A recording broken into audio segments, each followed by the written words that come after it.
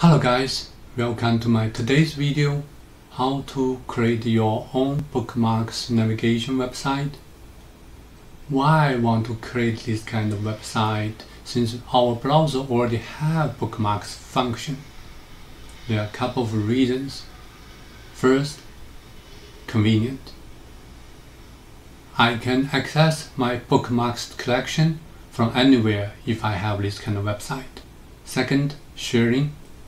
If I have this kind of website, I can share my bookmark collection with my friend, my family in all over the world. Last but not least, privacy. If I have this kind of website, I would like to set up private option to set up a category which I only can access it by entering a password. I looked up from a GitHub website and found some great project. Here is the one, OneNav. It meets all my needs, also it is easy to deploy. Let's start to create it.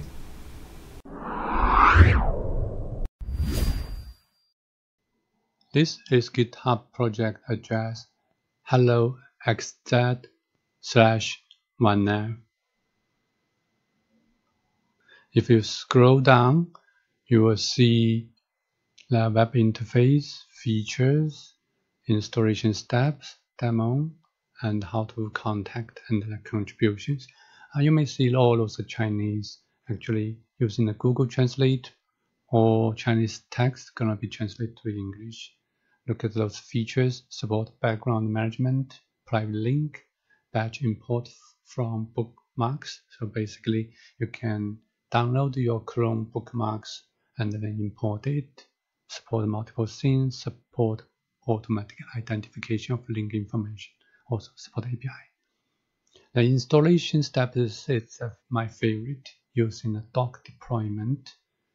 We already have our container Docker deployed in my previous lab, which is for the downloading website. So we're gonna use in same website and gonna add this Docker in.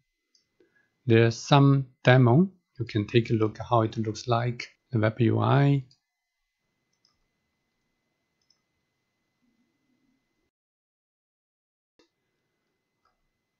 I did one more thing is I translated the web interface from Chinese to English, and I built my own Docker Hub repository image.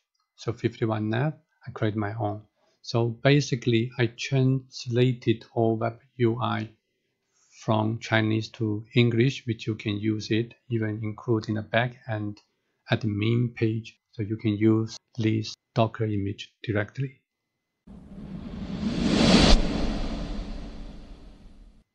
Step 1, you may want to have the environment ready. When I say the environment, I mean you may need to have your own VPS. If you don't have your own VPS, you might look at my previous video to get the free VPS from Oracle Cloud. Also, you need to install Docker. You need to install container to manage your Docker. You need to install Nginx. You need to have your own domain. But if you don't have Nginx on domain, that also will be fine. Then you will use in the IP address to access your Docker. But I would strongly suggest you to get your own domain, since it's the free domain to apply for it.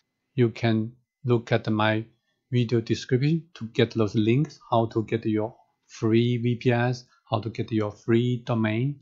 And also you can see my previous video how to configure Docker on your Linux, how to configure Nginx as a reverse proxy. Step 2, we're gonna copy a Docker run command. You can use container to do that, but it's the same thing basically. So let's do this one right now. Previously, I already built my own container, and I also have Watchtower to do automatic update. I have my downloading website area 2 running as well, and Nginx is running here as a reverse proxy. So after you've made all those changes, what you need to do next step, just paste the configuration here and paste to here, enter. You will see your Linux VPS is starting to pull a new image from join2/51nav. After a couple of seconds, the pulling image finishes and then container has been brought up. Now we can go back to our container page. Before I refresh, that's what I have, those 4 containers. But once I refresh here, we should be able to see the new one, OneNav. One thing I changed, I'm gonna using 8100 port since that's the one I export to internet. Let's check my VPS internet IP address. If you watched my previous video, you know I already deployed my own website to check my IP address, internet IP, just by using curl or wget. You can get your VPS public IP. That's in my previous video as well. So 8100 is the one we are using. The port may be not opened since this is new, so we need to go to our firewall settings to open port 8100. This is Oracle Cloud VPS dashboard. You can see I'm using network security groups. I'm using Linux-SG-1. What we can do is click on it and add a new port. I have a bunch of ports opened before. Now I need to add a new port, 8100. Source type will be CIDR. Source CIDR will be all internet. Protocol will be TCP. Destination port 8100.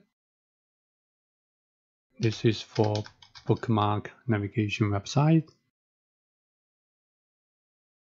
Now we are able to access it. All web page has been changed to English right now. Mostly, probably some small things I still need to work on. This is the back end to log in. Those are default for website from the original author for this program, Xiaozad blog. We're gonna configuring our subdomain for this website. We're gonna go to our DNS management website, just add a record, which is a record. We're using Bookmark as our subdomain, IP address. Save. We create our subdomain. Now we're gonna using Nginx as a reverse proxy to access this website. Go to container. We go to Nginx. Connect our Nginx.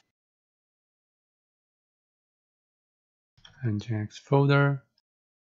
Conf folder.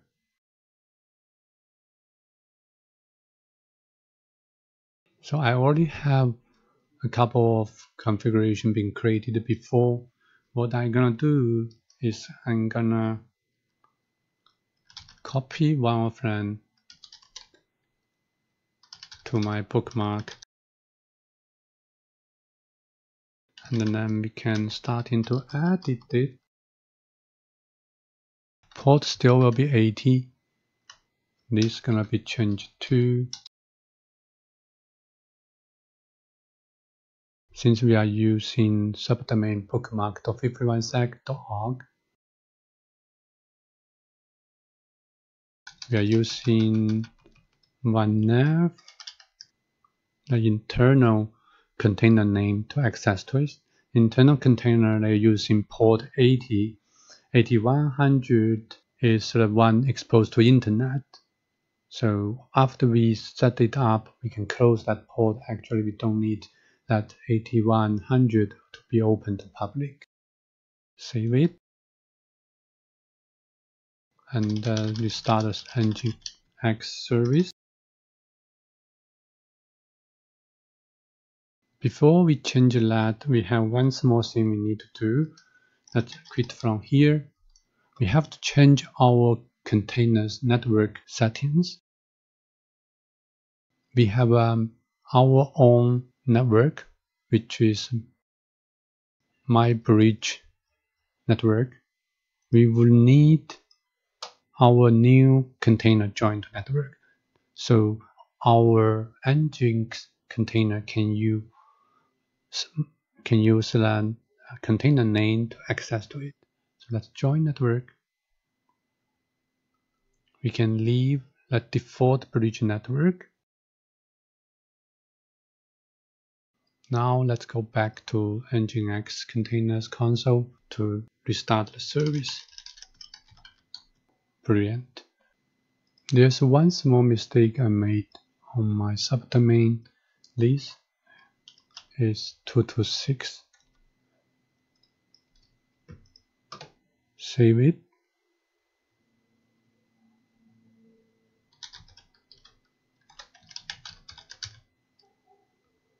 Let's give it a try. HTTP works. We can now see the website is up and running on your domain right now.